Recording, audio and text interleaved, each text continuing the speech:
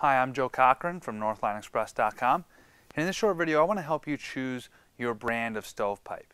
So before we get started, I want you to remember, stovepipe is the connector pipe that connects your wood stove to your chimney.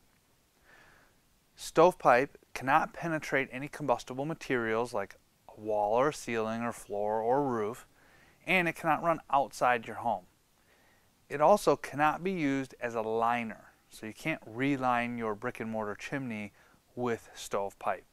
Stovepipe can only be used inside your home to connect your wood stove to your chimney. So a few things to keep in mind. Stovepipe is brand specific, so you can't mix brands together. If you're replacing an existing length of stovepipe, you can't swap out, say, a snap lock pipe for Dura-Black pipe and use them in the same run. They won't connect together. And same goes for all the other brands. If you have Dura-Black, you have to run Dura-Black the whole way. So if you're replacing a piece of pipe and you're not sure what brand you have, you want to take a look at the end, see if it's a crimped end or if it's a smooth end. Now, even if it's a smooth end, it might be difficult to tell which brand you have. So if you have any question, feel free, of course, to call one of our chimney pipe experts and we'll try to help you out with that. You may find that it's necessary to just replace the whole section of stovepipe in that situation. Another thing to keep in mind is that if you're installing Duravent chimney pipe, it's best to stick with Duravent stovepipe as well for that connection. And same with Selkirk. If you're installing Selkirk chimney pipe, then you're going to want to install the Selkirk brand of stovepipe. Just because those adapters are all made for each other, so when you make that transition at the support box or at the wall thimble, it'll be an easy transition. A few things. Single wall stovepipe has an 18-inch clearance to combustible materials. So that means that you need to keep this pipe 18 inches away from a wall or a ceiling during that installation.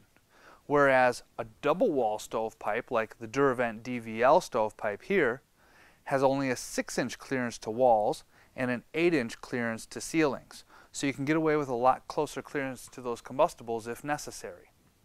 Another thing to keep in mind is that double wall stovepipe is necessary for mobile home installations.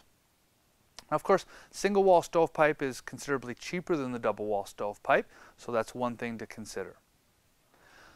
Another thing about double wall stovepipe is that it's got a stainless steel inner wall, so it heats up faster and it tends to stay hotter longer.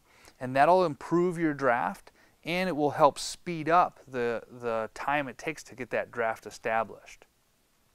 But the downside to double wall pipe is that it's insulated better, and so it doesn't emit or radiate as much heat into the room as a single wall stovepipe would. For most installations, the single wall stovepipe is going to be the preferred pipe to use.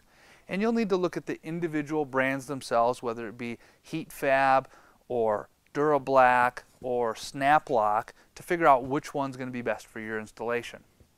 And if double wall is available for you and that's something that you're interested in, check out the DVL by Duravent or the DSP by Selkirk and just determine which one seems like it's best for your installation. Again, referring back to what brand of chimney pipe you're installing as well. I hope you found that helpful.